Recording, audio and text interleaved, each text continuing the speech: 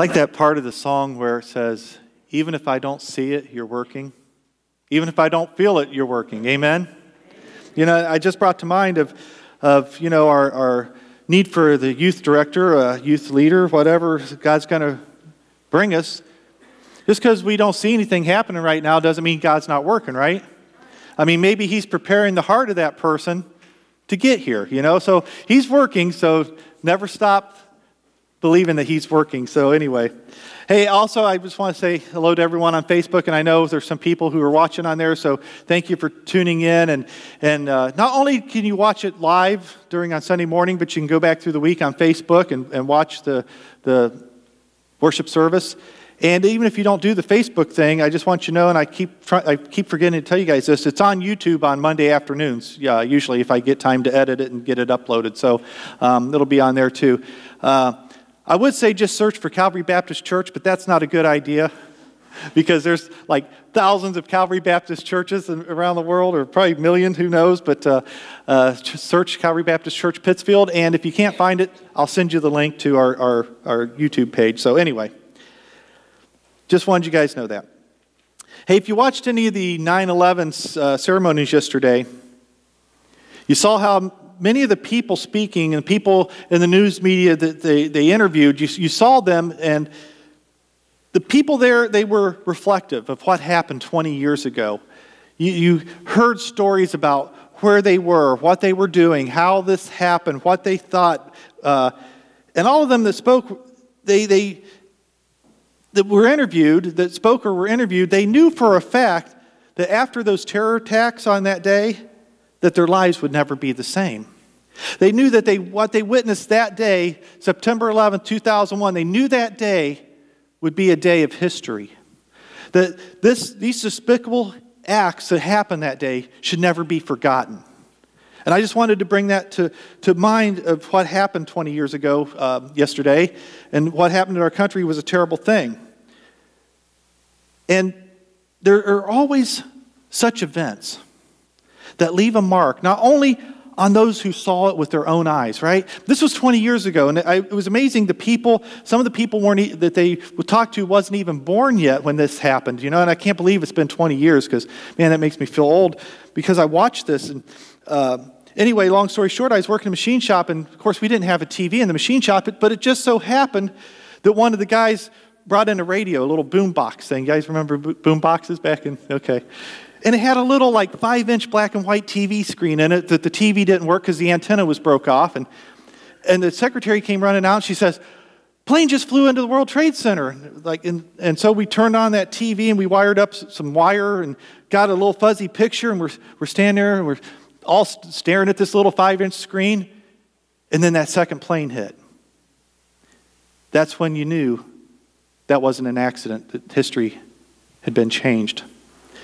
So it leaves a mark on generations to come, things like that. So this morning we're in the book of Acts chapter 6 that Jenna read for us the entire chapter, and thank you, you did a great job with the name, so that's awesome. But before we get into the text here of chapter 6, let's reflect and review what we've been seeing so far in this series of Acts. And before his ascension into heaven, Jesus met with the disciples and he gave them some pretty specific instructions and orders that would need to be carried out. He said, go into Jerusalem, go into Judea, Samaria, and to the ends of the earth and tell everyone about me. He said, tell them I am the Savior, I am Messiah, so that the world through me could be saved. That was their job. That was their mission. He said, you are my witnesses. Now go witness. And as they were meeting one day, the Holy Spirit came upon them and gave them all that they needed to carry out this mission that the Lord Jesus had given them. And then Peter stood up and he gave the gospel message, and over 3,000 people were saved in that very first day, the very first day of this new thing called the church. The day of Pentecost was one of those days that left its mark on humanity, right? This was so much bigger than a country. This was so much bigger than anything else that had happened in the history of the world. The day of Pentecost is the very first day that the church began, and it left its mark on generations to come, or we wouldn't be here today, right? The people who were saved that day knew they were witnessing history and that their lives would never be the same. And think about it. For 2,000 years and throughout the world, each week as the church has met, for 2,000 years, right? Souls have been saved and lives have been changed. For 2,000 years. This is an amazing thing that's happened back on that day of Pentecost. And the thing is, this didn't happen with tragedy. This wasn't a tragedy that happened that day of Pentecost. These lives, your lives, my life, was changed by love. It was changed by love. And we talked about that in Bible group this morning, love. But it's the love of Christ that changes our lives, saves our souls, and changes our lives. This, my dear friends, is why the church is so important. This is why Jesus will continue to grow and nurture his church, because through it, he saves lost, wandering souls, and he changes lives. So that's why it's so important for the Lord's people to serve him in his church, right? Verse 1 of chapter 6 here. In those days when the number of disciples was increasing, the Grecian Jews among them complained against the Hebraic Jews because their widows were being overlooked in the daily distribution of food. So the 12 gathered all the disciples together and said, it would not be right for us to neglect the ministry of the word of God in order to wait on tables. Brothers, choose 7 men from among you who are known to be full of the Spirit and wisdom. We will turn this responsibility over to them, and will give our attention to prayer and the ministry of the word. So as we've gone through the book of Acts, we keep seeing the church not only on the move, which it is, right? The church was moving at that time. It's growing because many of the people there were being saved day by day. The number was being added daily. But we also see that as the church is growing, it's also struggling with many issues. Many issues. I mean, if it wasn't the Jewish religious leaders harassing the apostles and throwing them in jail and beating them because they're preaching about Jesus, it's internal problems. It's internal problems that seem to rise out of thin air, out of nowhere. That is, it's problems that no one could see coming, right? I mean, they expected the Jewish religious leaders to be after them. Jesus told them that, right? That the world's going to hate you because they hate me, and you know, you will be persecuted for my name's sake. Jesus told them that. And I have to believe, though, that for the apostles, it was the internal problems that wore them out. Not so much the problems from the outside, because they totally expected those. What Jesus didn't tell them is that this new thing called the church, it would consist of people. And even though people can be redeemed, they can be born again, let's face it, we're people nonetheless, right? We're people. We're human. We're fallen humanity as we gather together in this thing called the church. And as such, there's going to be those who think that there's something special, right? Some people think there's something special. There'll be those who think that they run the church and this church would not go and they would not exist if it wasn't for me. And then on the flip side, there are people who feel like they've been neglected and that they feel as though I'm part of this body, but I don't matter. No one cares about me, and I'm just a little insignificant part of this body. That's not true. And that's what we see here in Acts chapter 6 and with the apostles, when they're not even thinking about the possibility of struggles like this that could arise within the body of Christ, but here they are. Here's these problems, here's these struggles. So they come up with a plan, and they figure it out, but here's the thing. Here's what we need. The church needs servants. It needs servants. Now, no one can keep things running all by themselves, right? No one can do it all. No one single person can know everything there is to know about all things and do everything. And if you try to be that person, let me tell you, you'll be wore out very quickly. You'll give out. Some of the best advice given in the Bible is found back in Exodus chapter 18, where Moses, he's there with the people of Israel. He's led them out of Egypt, and he's there, and every day they come and they bring their problems to Moses. And it's wearing him out. His father-in-law, Jethro, said, look, you need to find some other people. You need to delegate. You need to delegate some of this responsibility to other people so that you're not wore out. Let them handle the small things, and you take care of the big problems. It's the same way in the church. The church needs servants so that all the ministries of the church can get done. So, we need servants so the ministries can get done. Why? So that souls can be saved and people can grow in their faith and lives can be changed. If you've been here the last few weeks, we've been in Acts, and we've seen in Acts that this isn't the first problem inside the church. We didn't cover the passage, but there's a couple in chapter 5 named Ananias and Sapphira, and they lied to the Holy Spirit about a sale price of a piece of property that they'd sold. And because they lied, because of that sin, it was dealt with very quickly, and they both died because they lied. But here in Acts 6, this is not particularly evil. They're not lying to the Holy Spirit or anything of that nature. This is more about church management. This is about administration that became the problem. All due to the church's rapid growth. So when you grow quickly, you're going to have problems. So here's the thing. When we start to grow as a church, which I do believe we will, honestly, I do believe we will, when we start to grow like that and we grow rapidly, you guys remember to come back to Acts chapter 6 to see how we can handle that, okay? Because this is a good passage. Because in the church, there will be conflicts. There will be conflicts. Conflicts are sure to arise. Whenever there's a group of people, whether they're saved or not, there's going to be conflict, and that's what we see here. And basically, it started just as the church was getting off the ground. So we need to understand that the problem that cropped up, it cropped up before the apostles even thought about such things, and before they could even come up with a plan. One of the biggest problems is that even though everyone in this church at this point are Jews, there's two different kinds of Jews here. There are different types of Jewish people in Jerusalem. First, there were the ones that I believe we commonly think of who are Hebrews, and like Paul talked about, the Hebrew of Hebrews, and they speak Aramaic and they speak Hebrew. They was raised in Hebrew school. They resist the world. They resist the Grecian culture that's there in Jerusalem. That's the kind of Jewish person we kind of always think about. But then there's the type of Jew who didn't really speak Aramaic. They didn't go to Hebrew school. They didn't know a whole lot of the language, and they spoke Greek. These are the Hellenistic or the Grecian Jews, as it's called here. And Greek back then was the common man's language of everyday life.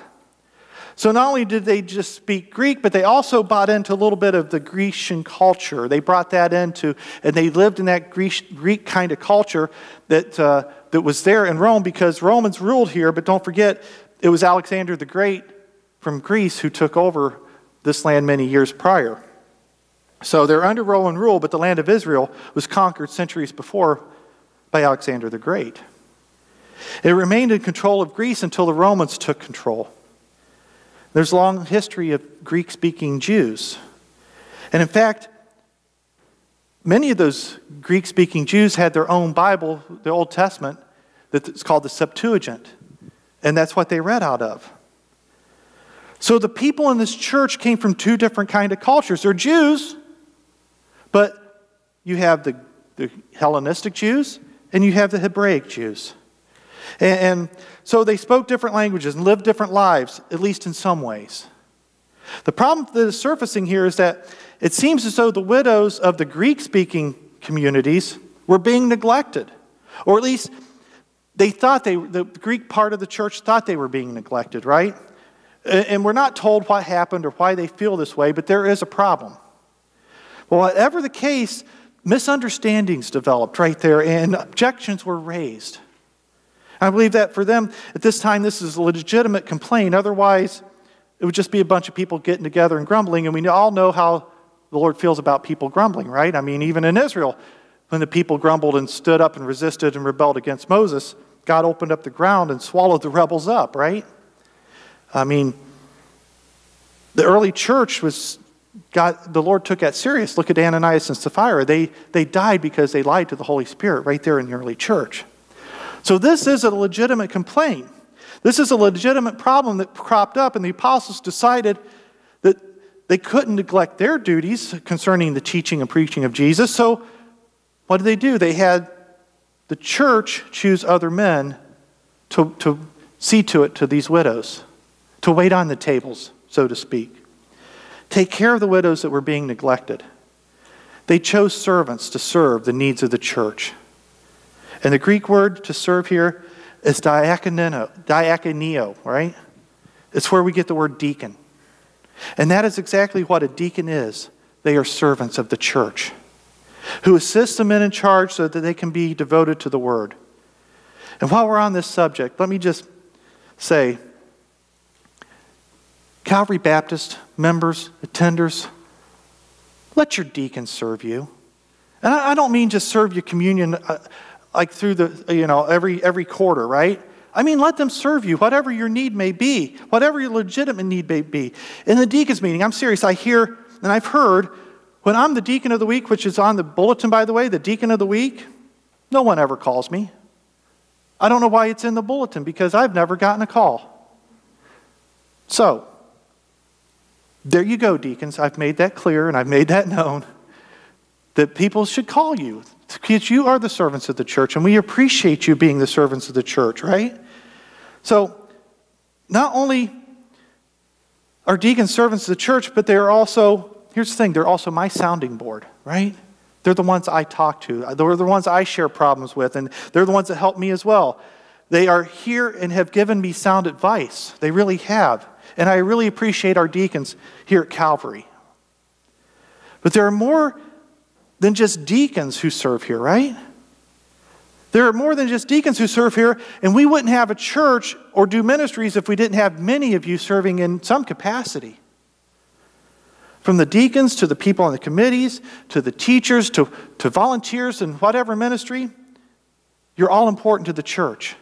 You're all important to the church, and you're important to myself as well. Because without you, souls wouldn't be saved and lives wouldn't be changed. The men here in Acts 6 are the church's first deacons, and they are to serve. They're here to serve. But even though a deacon is a servant, right? Servants must be qualified.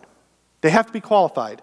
And they chose the right men for the right job. In verse 3, chapter 6, brothers, choose 7 men from among you who are known to be full of the Spirit and wisdom. We will turn this responsibility over to them. Right here is the qualifications. And notice, even though the people chose the men, it's the apostles who gave their stamp of approval, right? They're the ones who had the final say, and they were the ones that appointed the servants as well. In 1 Timothy chapter 3, if you can turn there if you like, you don't have to, but we give an even more specific example of what a servant or a deacon is to be. 1 Timothy 3:8. In the same way, deacons are to be worthy of respect, sincere, not indulging in much wine, not pursuing dishonest gain. They must hold to the deep truths of the faith with a clear conscience. They must first be tested, and then if there's nothing against them, let them serve as deacons.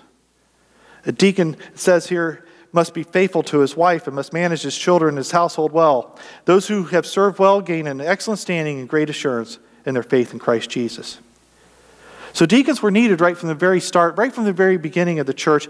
And by the time the Apostle Paul went throughout Asia and Europe and places like that, the deacons were a pretty common thing in the church. And the first servants we see here in Acts 6 assisted the apostles so that they could carry out the important task of preaching and teaching everyone about the risen Lord Jesus Christ. It's also important that the apostles kept to that track, because it's the same in the church today, because when the church suffers when the word's neglected. The church suffers when God's word is neglected. Here's the thing. When we become more of a social club than a place where you can learn about Jesus and grow in your faith, something's wrong, and the whole church will suffer. When the church spends more time, more resources, more effort in entertaining the congregation than it does preaching the gospel, there's a problem. There's something wrong, and the whole church will suffer. When the church turns inward and it becomes more about us and what we want and what we like, instead of going about the task of reaching our community with the gospel of Christ, when that happens, there's a problem, and the whole church suffers. The church and its leadership is always to be about the Word of God. Because when the Word of God is neglected, the whole church suffers. Here's the truth. Even if the church is the most biblical church on the face of the planet, they're going to have problems. We're going to have problems. That's just a reality. But there are right ways and wrong ways to deal with those problems. And healthy churches deal with their problems. Verse 5. This proposal pleased the whole group. They chose Stephen, a man full of faith and of the Holy Spirit, also Philip, Prochorus, Nicanor, Timon, Parmenas, Nicholas from Antioch, a convert to Judaism. They presented these men to the apostles, who prayed and laid their hands on them. So the word of God spread. The numbers of disciples in Jerusalem increased rapidly, and a large number of priests became obedient to the faith. What we see here is that there's not just talk about what needs to be done, right? This isn't just, hey, what are we going to do? There's action here. That's what healthy churches do. It's not just talk, there's action as well. They discuss, and then they take action. You may think that it's just common sense that if you have a problem, you just deal with it. But here's the thing, unfortunately, too many times, problems are not dealt with. They're just let go. We'll just let it go, which is the hope where they're just going to go away, right? If we don't pay attention, it's just going to go away. But here's the thing. Sometimes they grow into even bigger problems. Told you many times already that I was a pew-sitting church member many years more than I've been a pastor. I know what it's like to be a church member. I know a little something about being a church member. I have to tell you, there's nothing more frustrating than bringing a legitimate concern, a problem to the leadership of the church, and nothing gets done because they won't deal with it. And not dealing with problems is the easy thing to do, right? That's the easy way out. You just ignore it. Maybe they'll go away. But I tell you what, one thing worse than not dealing with a problem is to deal with it by sweeping it under the rug. That's not good. When you have a problem and it's like, we're just not going to do anything. And matter of fact, what we're going to do is just sweep it under the rug, right? You ever heard that saying? And we see this all the time. And the usual outcome is the way in which problems are handled is that dirt you sweep under the rug, it eventually comes out somewhere. Case in point, and let's be honest, some churches in our very own Southern Baptist Convention tried sweeping some sexual abuse cases under the rug to hide their dirt. But when the Houston Chronicle found out about this possible scandal, they uncovered about 700 abuse cases within Southern Baptist churches. It's not good. Not good at all. That's why here at Calvary, we're going over our child protection issues and policies and our mandatory reporting systems so that we don't have those problems. But I guarantee you, if we do, they'll be dealt with. They won't be swept under the rug, right? They won't be hidden, they'll be dealt with. It's a serious deal because it comes out eventually. So healthy churches only deal with real problems, but they deal and they address them biblically. That's the key. That's the way all issues should be dealt with in the church because we have the Bible as our guide in all matters.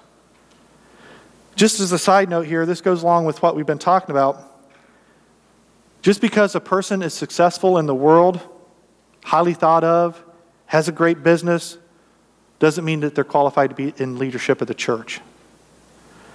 Now, that may indeed be the case. A person can be both, right? But I think there are men who are deacons or elders in a church just for the simple fact that they are successful businessmen and are well known and respected in the community. I think one time I already told you about the man I worked with. He was my boss at a company I worked for in Ohio. And when I started working there, I told him I was a Christian, right? Oh, he says, oh, me too. Matter of fact, I'm an elder in the church. I said, oh, that's great. Seriously, the first hour I was there, I seen him and heard him cuss out 3 people and give 5 other people the finger, right? It's like, he's an elder in the church. And then this church that he attended, I found out they were in need of a pastor. And everybody in Ohio was like, hey, this is right down the road. Why don't you send your resume to that church? I'm like, I said, I know one of the elders there. I got nothing to do with the leadership of that church, right? So, all this to say, the ways of dealing with the problems in the world very seldom translate into the right way of dealing with a problem in the church. Because first and foremost, the church is faith-based. That means not only are we individuals that live by faith, but the church as a whole must also live by faith, right? We walk by faith, not by sight. That's for us as individuals. That's for us as a church, which is a total opposite of the way the world thinks and the world acts. I don't know what these men here in Acts 6, these 7 men that were chosen, I don't know what they did for a living, right? But it doesn't matter. It doesn't say because it doesn't matter. Because they were qualified servants of Jesus Christ. And that's all that mattered.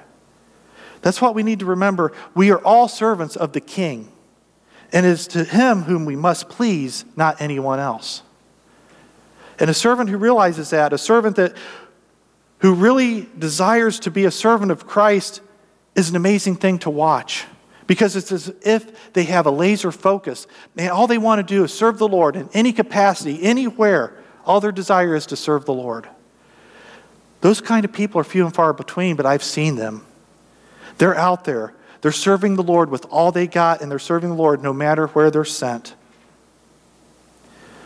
And from what I've learned in my many years of ministry, that to be true in truly God's will, here's the thing. Your gift must match the role, right? A servant's gifts match their role. You can be a person on fire for the Lord and willing to do anything and go anywhere, but if your spiritual gifts don't match your role, let me tell you, that's a bad place to be. Your gifts have to match the role that you're in. As Christian education pastor at Porch Community Chapel, I could tell within a couple of weeks whether a person was going to be a good teacher or not because, many times they didn't even make it to 2 weeks. But you put that same person in a different role, and they flourished. That's why some of us have the spiritual gift of administration. Some of us have the spiritual gift of hospitality.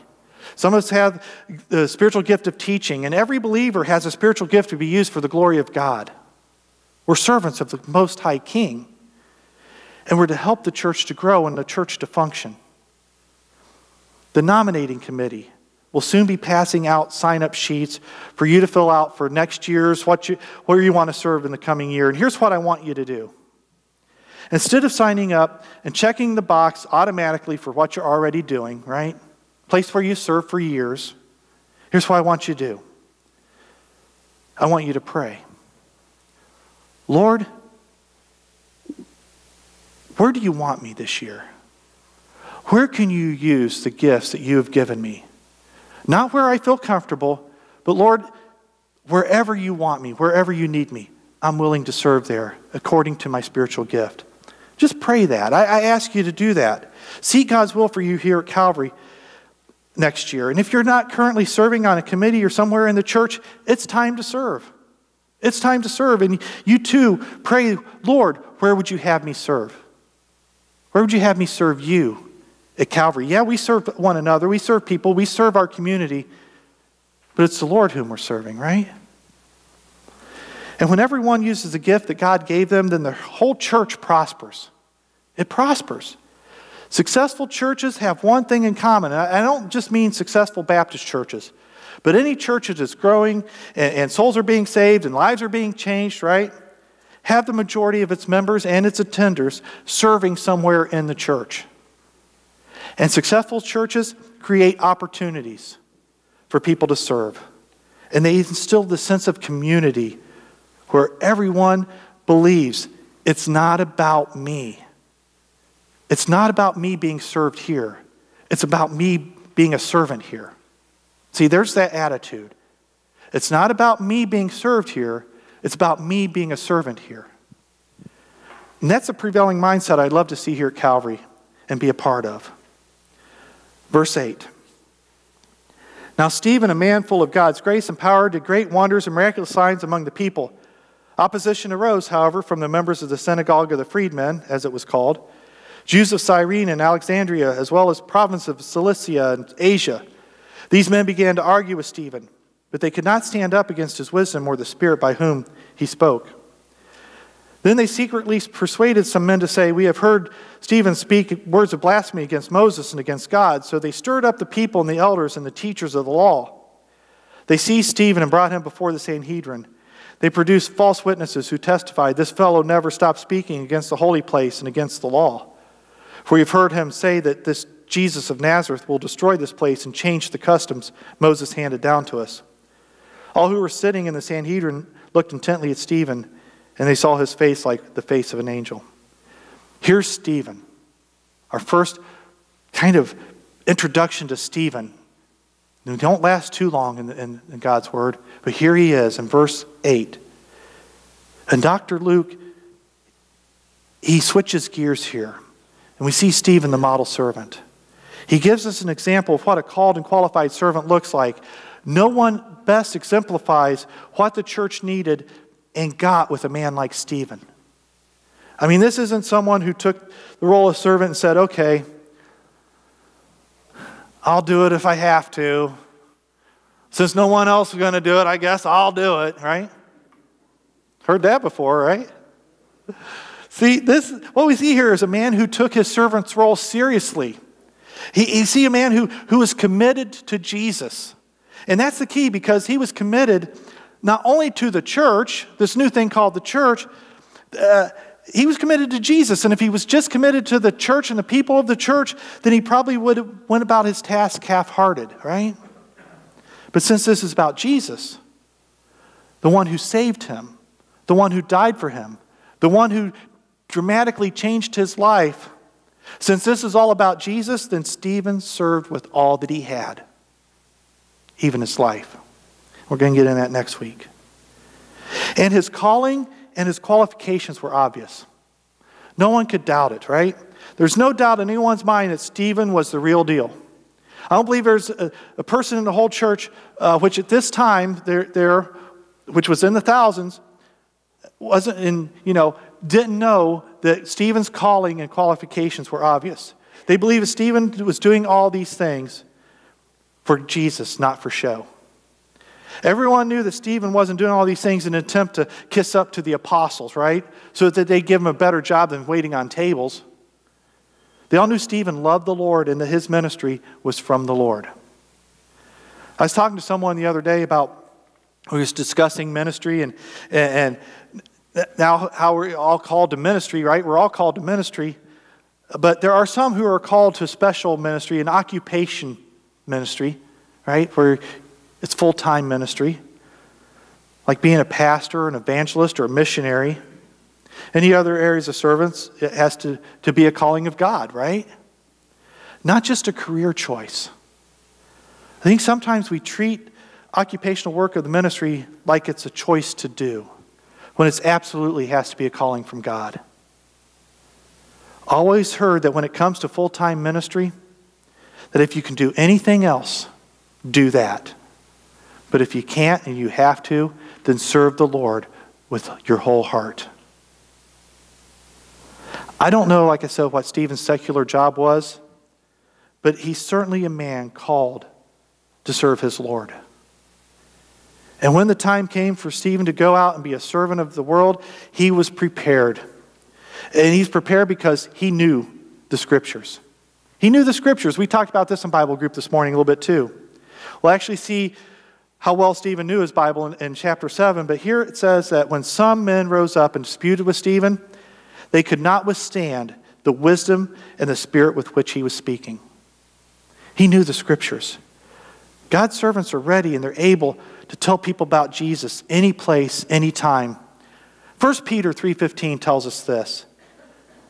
But in your hearts honor Christ the Lord as holy, always being prepared to make a defense to anyone who asks you for the reason for the hope that is in you. Yet do it with gentleness and respect. That's not just pastors, that's not just deacons, that's every one of us who have been saved. Always be prepared to make a defense to anyone who asks you for the reason of the hope that is in you. Once again, I'm going to stand up here this morning and promote our Sunday morning Bible groups. I'm going to promote our Sunday evening Bible study. I'm going to tell you about any other time the church gets together, study the Bible. I'm going to promote that, right? Our youth group, our home groups. Why? Because we all need to be lifelong learners. We all need to be lifelong learners, including myself. No one knows everything, right? I learn more about the Lord the more I study this word all the time. Hebrews 4:12 tells us, "For the word of God is living and active, and it's sharper than a two-edged sword, piercing the divisions of the soul and spirit, of joints and of marrow, and discerning the thoughts and intentions of the heart." As the craziness of this world continues to get worse, people are going to need that hope, the hope that is in you, right? They're looking for answers as to what's happening and where all this is headed, and they want to know how to be rescued out of this dysfunctional world. That's why we need to always be prepared to make a defense to anyone who asks you for the reason for the hope that is in you. Yet do it with gentleness and respect. One of the main reasons we need to know the Word of God is the same reason Stephen needed to know it. We're in a battle. We're absolutely in a battle. Stephen was in a real physical battle, as we'll see in chapter 7, but for us today, we are in a spiritual battle every day. And if you don't know anything about the Word of God, here's the thing: you've lost today's battle before you even get out of bed.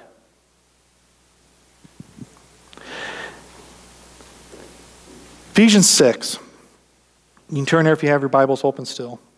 Ephesians 6:10.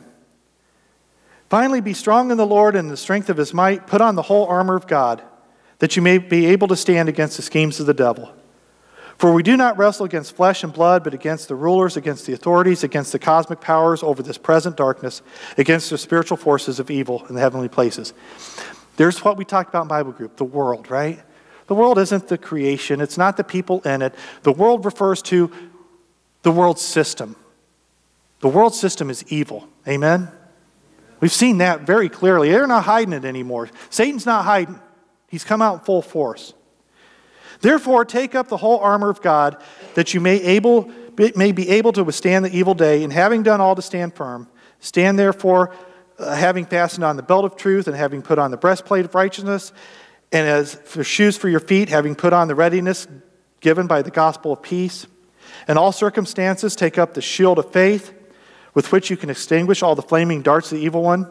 Take the helmet of salvation and the sword of the Spirit, which is the Word of God." The Word of God is vitally important to have in our battles, because we as Christians, we face battles every day. I mean, with it we can withstand the schemes of the devil, right? And now you know why the Bible is always under attack. It is the sword that we use.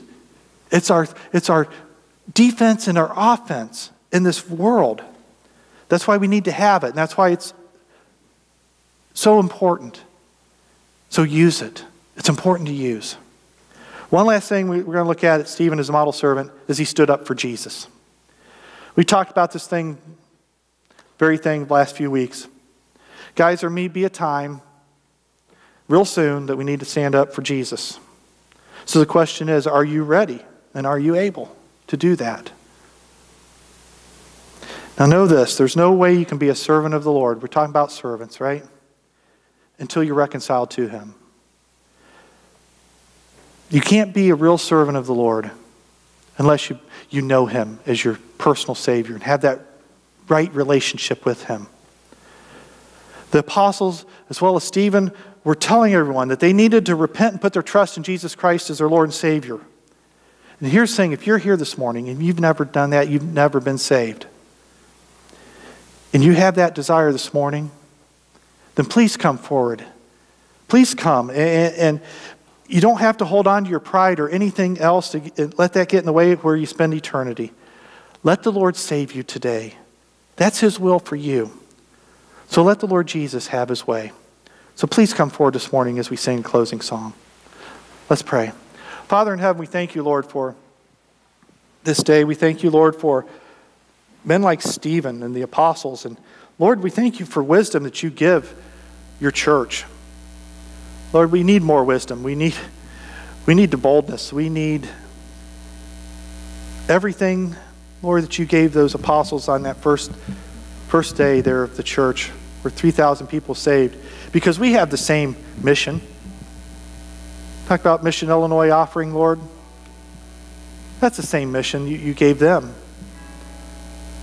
Reach out to people so souls can be saved and lives can be changed. Lord, I pray that for Pittsfield. I really do. I pray for revival here. Pray for revival in our own church, Lord, that people get on fire for you and they serve you with their whole heart. Not serving Calvary Baptist, but serving you. Pray for that. Lord, we ask for that. And we give you all the praise. In Jesus' name, amen.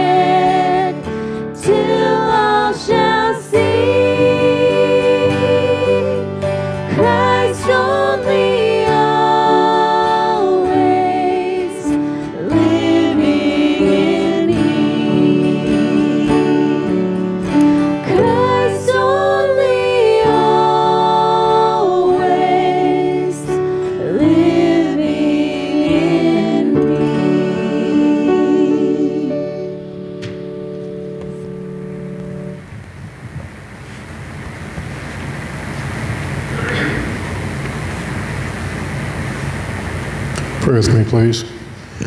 Heavenly Father, I just pray that you will give me the strength to take the gift that you have given me to become a more powerful servant for you, Lord, that I may be able to get out there and witness to the people that need you the most, Lord. So I just pray that you will strengthen my gift. Let me to be able to work with that gift to do your glory, Lord. That all the glory may be yours, not mine. So I just pray these things in Jesus' name. Amen.